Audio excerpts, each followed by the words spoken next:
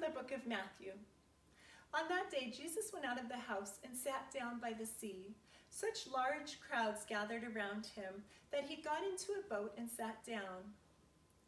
And the whole crowd stood along the shore, and when he spoke to them at length in parables, saying, A sower went out to sow, and as he sowed, some seed fell on the path, and birds came and ate it up. Some fell on rocky ground, where it had little soil. It sprang up at once, because the soil was not deep. And when the sun rose, it was scorched and withered for lack of roots. Some seed fell among thorns, and the thorns grew up and choked it.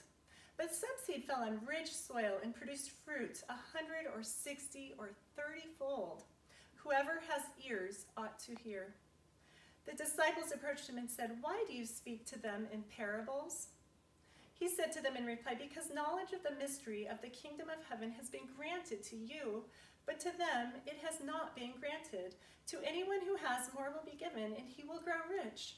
From anyone who has not, even what he has will be taken away.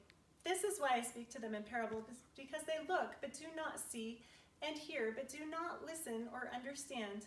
Isaiah's prophecy is fulfilled in them, which says, You shall indeed hear but not understand. You shall indeed look but never see. Gross is the heart of this people. They will hardly hear with their ears. They have closed their eyes, lest they see with their eyes and hear with their ears and understand with their heart and be converted, and I heal them. But blessed are your eyes because they see, and your ears because they hear. Hear what the Spirit is saying to God's people.